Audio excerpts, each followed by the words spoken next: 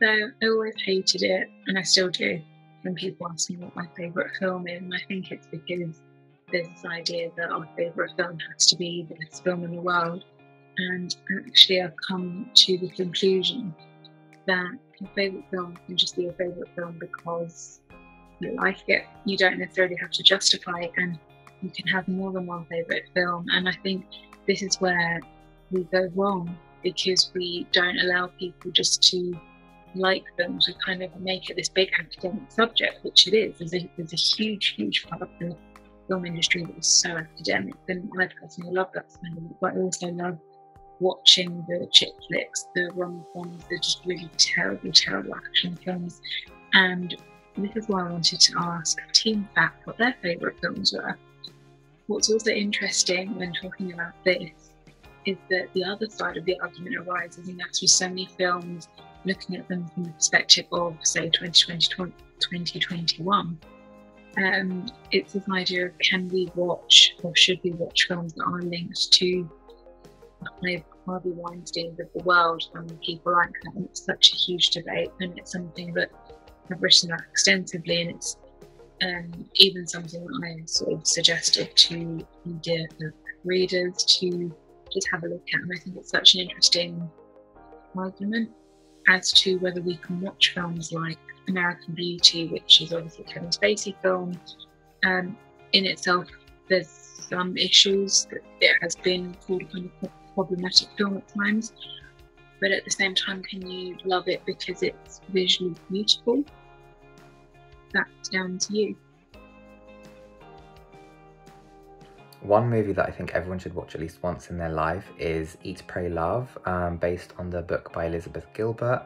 I think it's just the perfect example of how life is not linear. When you want to make a change and you feel like things aren't feeling right, you can make that change, even if it goes against the social norms of how life should go.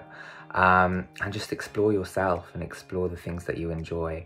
And then I think it sets you up really well as a viewer to go read Big Magic by Elizabeth Gilbert, which is a book that shows you how to create expressively and freely without fear controlling your beliefs and your limits. Of course, I had to join in, and for me it has to be When Harry Met Sally. I didn't want to choose this film at first because it's deemed by so many people as a great film and a great screenplay, but for me it's my everything film. It's the film I watch on my birthday, at Christmas, during the autumn, sometimes in between. It's a film that connects me with my best friend in so many ways. It's certainly the film that made me discover Nora Ephron's writing, and that soon led me to discover people like Carrie Fisher, Rob Reiner, Fran Lebowitz. And I'm not sure if I'm making this up, but I think it's the film that sparked me to become a writer and get into film, I think. One film I think everyone should watch at least once in their life is Drive, based on the novel by James Sallis. The film stars Ryan Gosling as an unnamed stunt-turned getaway driver, and it follows him slowly falling in love with his neighbour, Carey Mulligan. For me, it's the cinematography and the soundtrack which are the massive selling points for this film. I absolutely adore the interiors, the use of colour, the retro feel that it generates. For some reason, the soundtrack just manages to create the aesthetic of the film without even having to watch it. You could listen to the soundtrack and just feel like you're a character in the movie, and I think they're the best kinds. Now, I'm no film expert, and I'm sure someone could explain the look and feel of this film a lot better than me. However, since the first time I watched it, which was back at university as part of one of my modules, I've just loved it.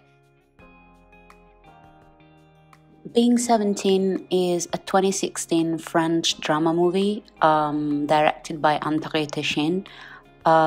It is about the romantic and sexual awakening of two adolescents, and I love this movie because it's absolutely delicate and very real. There is no overly romanticized content, And the actors are fantastic. They're like very young, and I think the entire context is kind of very realistic, but also sweet enough to make it a very nice romantic movie.